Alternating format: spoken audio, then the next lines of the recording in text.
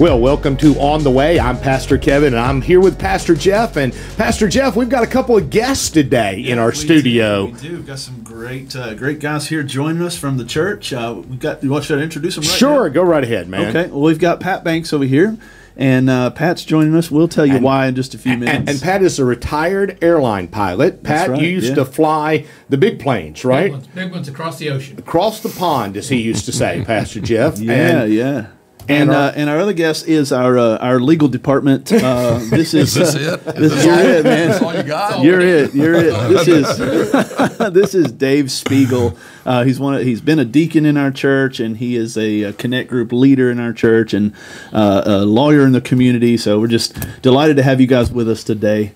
So we're so glad you're joining us today, however and wherever you are watching or listening. We're so glad you are tuned in today. Well, now, Pastor Jeff, it's October. I know. And you know what I'm excited about today? This is airing on the radio on October the 2nd. Exactly. So what is it that you're October the 2nd, a lot of people don't know this. It is actually, you go to the Kroger or Walmart, you get your produce, and there's those sprayers that keep it fresh. Oh, I hate those things. They scare me to death when they come on. Today is National Produce Sprayer Day.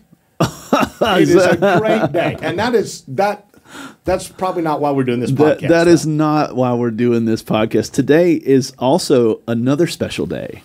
And today is, we are celebrating at our church, Pastor Kevin, your 25th anniversary as the pastor of Fincastle Baptist Church. Yeah, it's hard to believe, isn't it? I know. You don't look a day over 60. I know. It's really hard to believe. Man. That hurts, Pastor Jeff. That hurts. Oh, sorry. I love you. I love you. I mean, I must have been 10 when they hired me. Yeah, it must have been. So 1997 is when you came on as the pastor of Fincastle Baptist Church.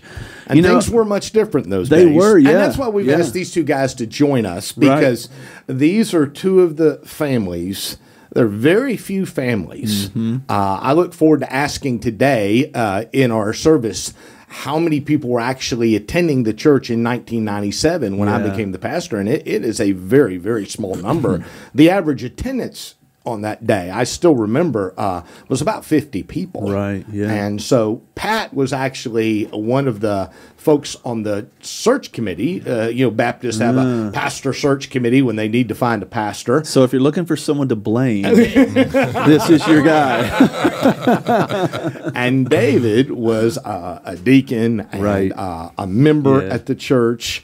And, it's just really neat to see all of the years and all of the memories that, quite frankly, the three of us have been through together. And it was your idea for us to kind of take a break in our series On the Way here and maybe talk about a little bit about some of those memories. Well, tell us, I mean, some of us remember 1997 well. I was in the 7th grade. I don't remember a lot of it. On. Don't lay that on. I mean, 7th grade. I'm just saying. But I need some wisdom from you, gentlemen. Tell us what was life like in 1997? I mean, I know gas was probably not nearly $3+ a gallon. And no, it wasn't, Pastor Jeff. I Googled, gas was $1.22. Oh, those were the days, weren't they? And a loaf of bread was $1.17, and a gallon of milk was $1.90. Goodness, a gallon of milk now is what, like $4 something? Yeah, we don't drink milk in our house. We're all and we had to drive a little further to buy that gallon of milk. I was going to say in Fincastle, there was no Dollar General. There was no Kroger. No Kroger. That's right. I guess that's true. Botetourt has come up a lot. Botetourt County has developed a lot in those years. Stoplight. There was one stoplight. Mm-hmm. Yeah. Was 220 the 4-lane that it is now? It was? Okay. Okay. Well, so some other things about 97. Just tell us, where was the church meeting? What was it like in those early days? We were still at the old building in Fincastle. Downtown Fincastle. 50 to 70, 100 on a really good day. Parking was really not an issue. We had a small parking lot because the church had bought the cabin behind the old church building. Okay. So that provided some parking. Yeah, if you've ever been to in the heart of Fincastle, my first office was, as you mentioned, a log cabin, which was built. There was a sign there. I think it was in the 1700s, right. like 1781 or something. Wow. And that was the office. And then upstairs of the office, David, I remember you taught youth group at that time, which was, maybe 5, 6 kids. You know? It was 5 or 6 kids, but I was still worried about coming through the floor. Lots of noises. A lot of noises, a lot of creaking. Yeah, and the church, as Pat, as you mentioned, I remember our first Sunday. Everybody show up to meet the new pastor guy. This is not the average attendance, and I still remember it. There were 70 people on that day, and then the next Sunday, Pastor Jeff, was back to the normal attendance, as Pat mentioned, about 50, and I remember thinking that I had left as an associate pastor of a church and come, and I had taught an adult Sunday school class that had more people in it than the entire church had at Fincastle. It was quite an adjustment. Well, let's go back and get kind of the story of how you came to Fincastle Baptist Church. So you're a graduate of Liberty University, and just talk to us a little bit about how, from when you left Liberty. How did you end up at Fincastle? Yeah, I graduated from Liberty. Terry and I was a student pastor in a suburb of Philadelphia, Pennsylvania. We were there 4.5 years. Our son came along. 4.5 years in, the senior pastor there retired. Right. And I kind of felt like the Lord wanted me to do more than maybe just be the student pastor, maybe take another step. And so I took an associate pastor job in Ocean City, New Jersey. And we were there for 4.5 years, and our daughter had come along, and life was good. We lived 3 miles from the beach. We just built a house on the end of a cul-de-sac. The church was growing tremendously, and July of 1997, the phone rang, and the guy on the other end of the phone, I don't think it was actually you, Pat, had said, I'm chairperson of the search committee of Fincastle Baptist Church in Fincastle, Virginia. And the first question I asked him is, where in the world is Fincastle, Virginia? Yeah, exactly. Because I knew Lynchburg and knew Roanoke. And, right. And second question I asked him is, how do you get my name? Who do you know that I know? And he said, well, somebody at Liberty had given us your name. And so that began the process. And make a long story very short, that was July. First person that looked at our house bought it the first day it was for sale in a depressed housing market. Okay, I got the point. I'll move to Virginia.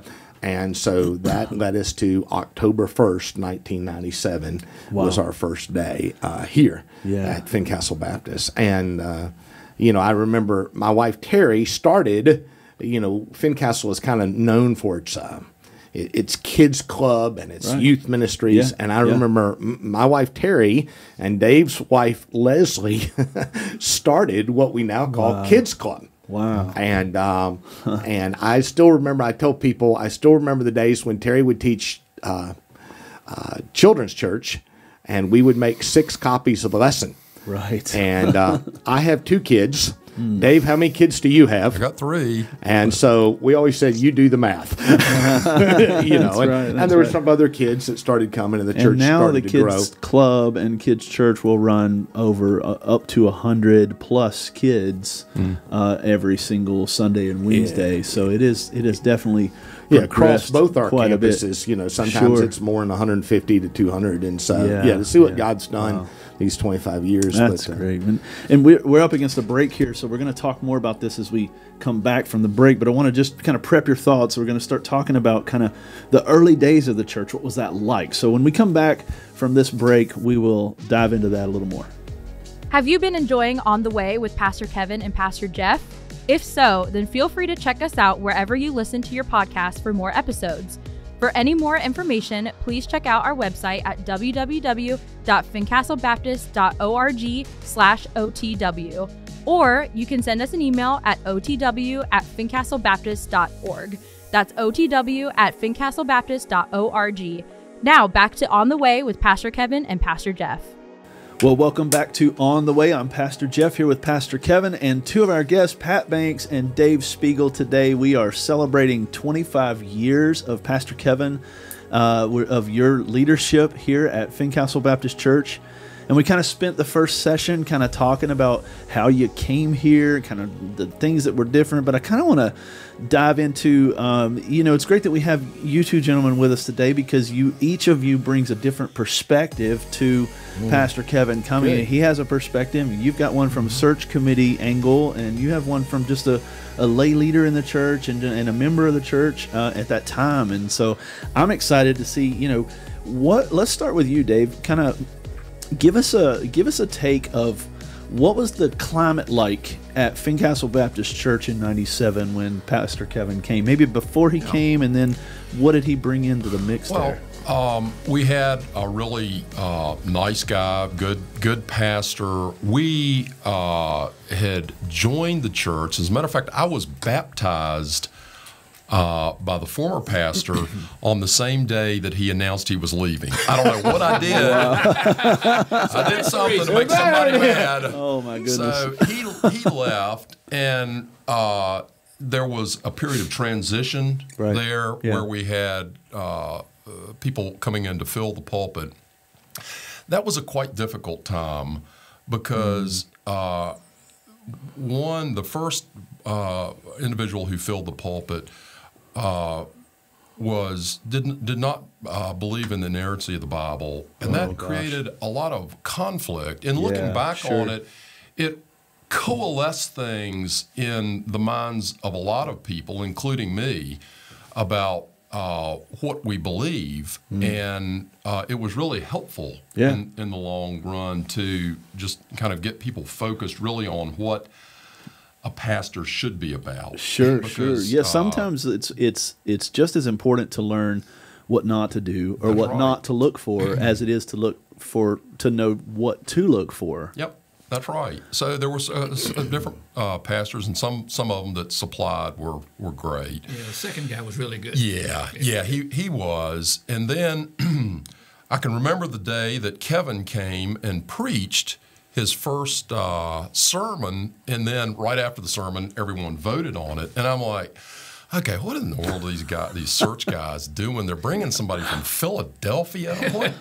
Come on, guys. What are you thinking about? Yeah, and from a pastor's perspective, no pressure, but you get one sermon. You got one shot. You better pull out the silver bullet, buddy. Very good sermon. I can still remember what passage he preached out of. If I'm not mistaken, I think it was 1 Peter about trials. And consider it pure joy that we're going through these things. That wasn't meant as any prophecy, Kevin, but it was a very good sermon. I said, okay, he's got my vote. I'll certainly support him.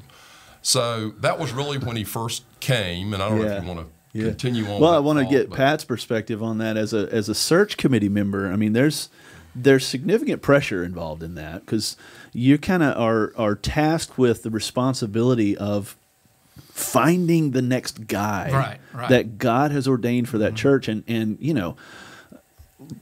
don't really. You got to know the mind of God, right? And I certainly don't. But no.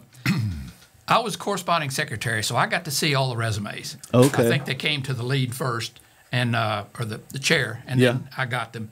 And it was quite a variety of the presence, the visual aspect of these resumes. Yeah. Some were very professionally done. Yeah. And this was kind of in the early days of personal computers. Not everybody had many of them were on a typewriter, complete with whiteout, and we kind of set those off to the side. This is the kind of guy we're looking for.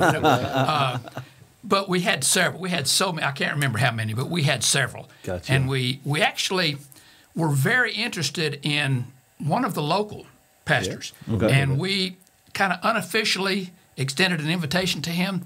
He was wise enough to turn us down. Okay. He needed more schooling, more seminary. Gotcha. Yeah. He was wiser than we at that time. We went to see 2 or 3, maybe 4 other pastors in various parts of the state, and I think up in West Virginia as well.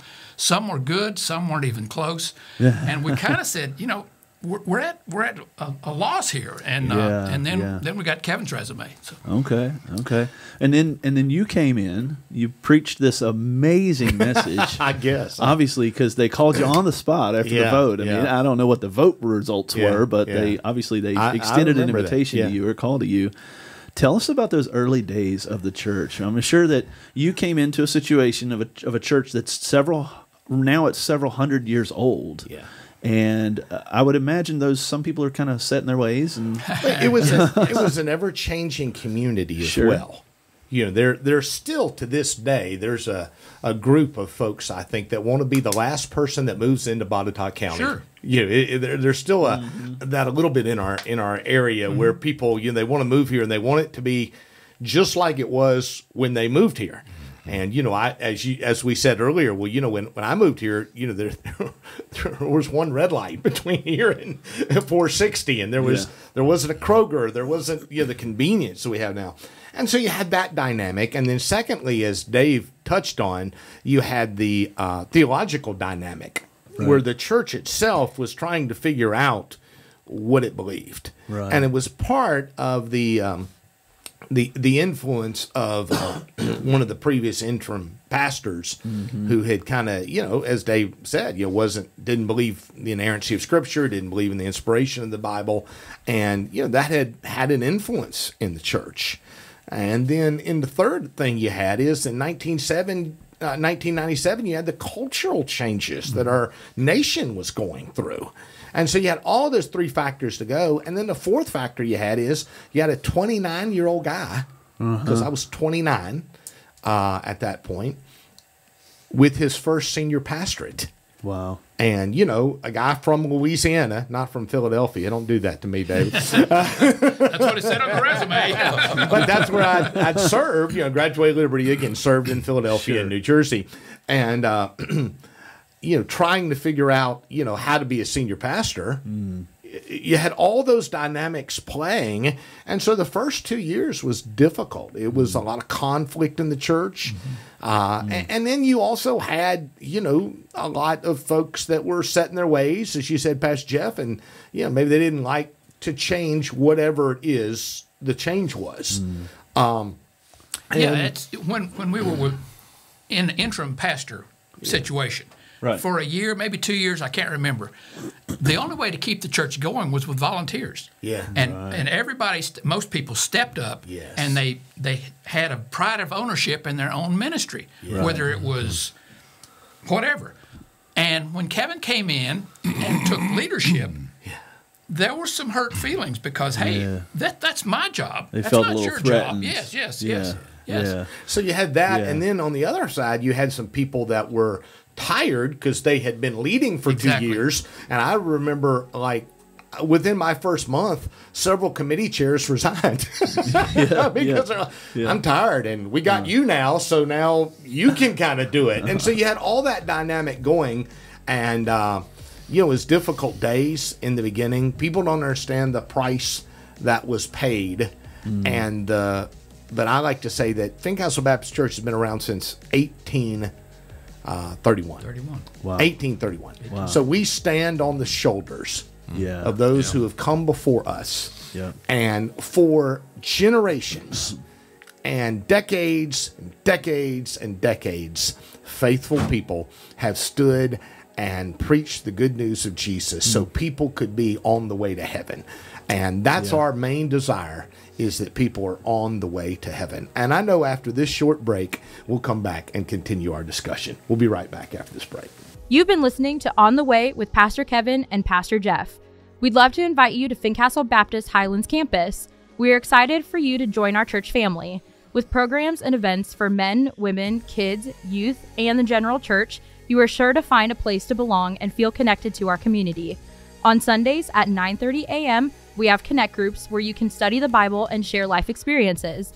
Then, at 10:45 a.m., join us for our in-person service with live worship and a message from one of our pastors. If you have kids, we've got you covered. Your children can join us for a biblical time of lessons. Kids Church happens at the same time as our main services, so both you and your child can hear the Word of God. Our youth don't get left out on Sundays either. On Sunday evenings at 6 p.m., Fincastle Students Ignite happens. This is a great time of fellowship, games, and study in God's Word.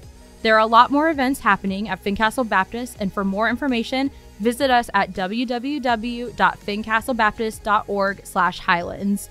Now, back to On the Way with Pastor Kevin and Pastor Jeff. Welcome back again to On the Way. Pastor Jeff here with Dave Spiegel, Pat Banks, and of course Pastor Kevin, and we are talking about the early days of Fincastle Baptist Church. And Pastor Kevin, you came to be the pastor here in 1997. That's 25 years ago yesterday, actually, October the 1st, and today we're celebrating in October the 2nd. But I know that in those early days, you mentioned there were battles that were fought. And I just, to be quite honest, I am very grateful to have come into this ministry having ridden on the shoulders of you that have actually fought some of these battles so that I don't have to fight them.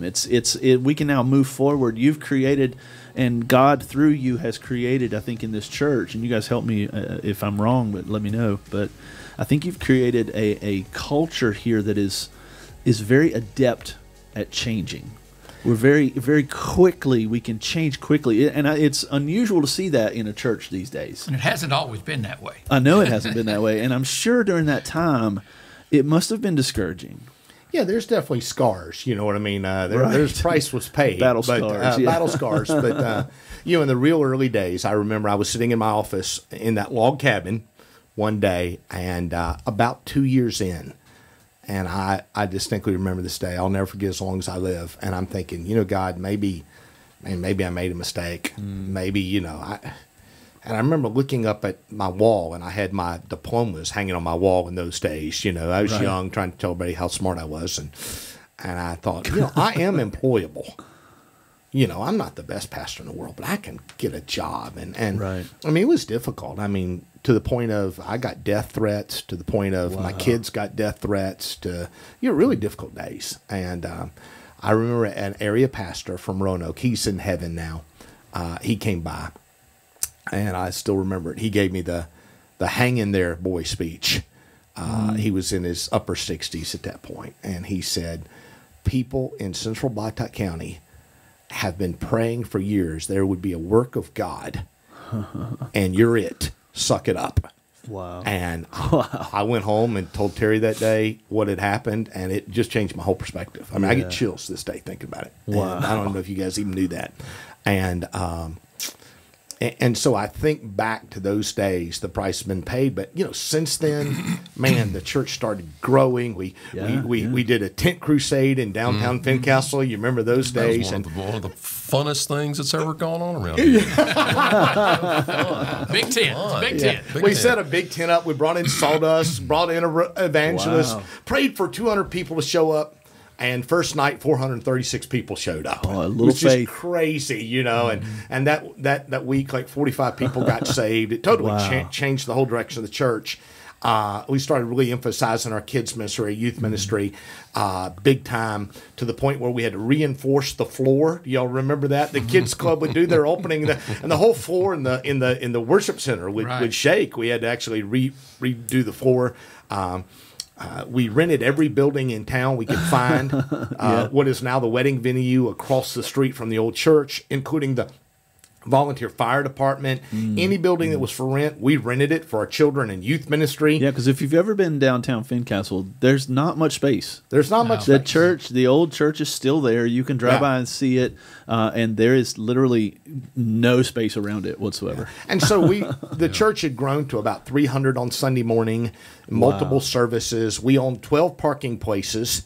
And the building sat about 125 to 150 people if you really like the person sitting next to you. Right. And so we started looking for land, relocated the church. That's a whole new story. Took a couple years to develop the land, built the building here, built another phase, then became a multi-site church with the gift of the Highlands campus.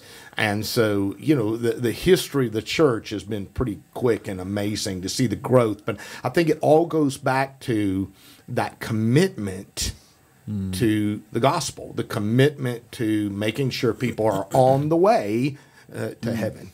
And I think one of the things that stands out to me about Fincastle is that we have a mission statement.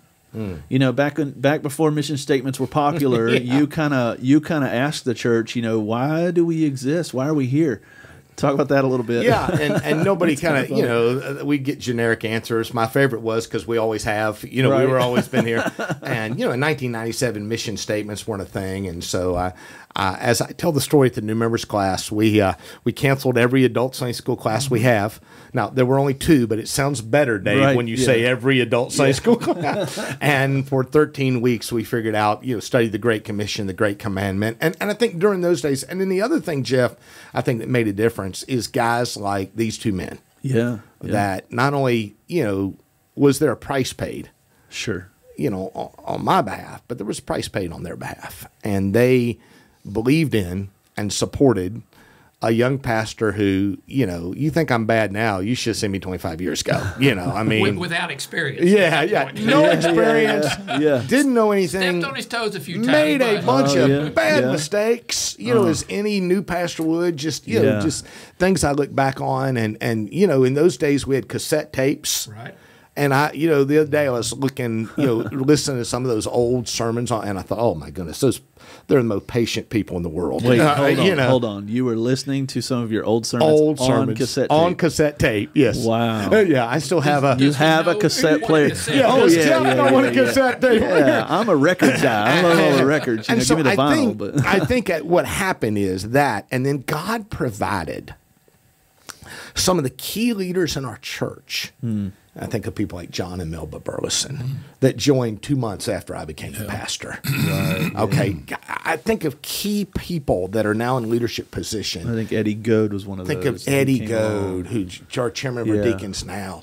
I mean, just God provided people. I mean, I tear up when I think about it. But it goes back. That's why we asked these 2 men to come. Right. Because, we've been through a lot together. Yeah. There has been a total change what Fincastle Baptist is today. And when you're talking about change, Kevin, there's another group of people out there that always were so encouraging, I'm sure to you, but it was just great to still see them as the church went through these changes of music and location and style, which were kind of not the substantive things that we need to be concerned about, but they're important. But the older members of the church who supported you and hung in there when the way they had done church for years and years was totally kind of reworked. Oh, no doubt. And just kind of solid.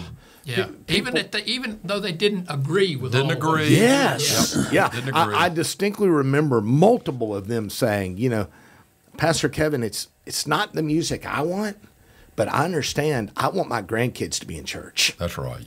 I want that neighbor kid down the street to be in church, and I understand why we're doing it, and I'm willing to sacrifice what I want for the sake of the gospel. Yep. Well, when I tell those stories that most of those folks have passed away by now and have done their funeral, it is powerful to think of that. And what a challenge to those of us today that, are life constantly changes. Yeah. And Jesus said, unless you change, you'll never see the kingdom of heaven. No, obviously he's talking about repentance. He's talking about salvation. Yeah, one of the things that I think has been a hallmark of Fincastle Baptist Church is its mission consistency, and it started in those early days when you developed that mission statement. We exist to help others know God, grow in God, and live for God, and it has continued for 25 years since you started. And I just want to say, 1 Corinthians chapter 4, verse 2 says that it's required that managers be found faithful. And I want to commend you. I know these guys do too. Just on 25 years of faithful service. God has done a lot through you, and there's a lot left to be done. Jesus said, I will build my church, but he uses people to do it.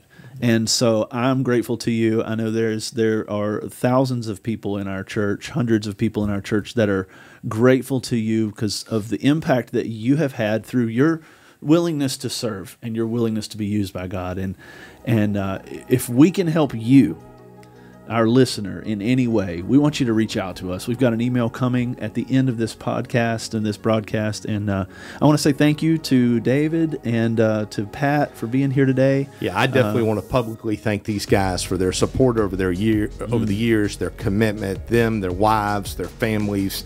It's been great to see what Jesus has done in their life individually as they've grown in their own faith, and how God has used them.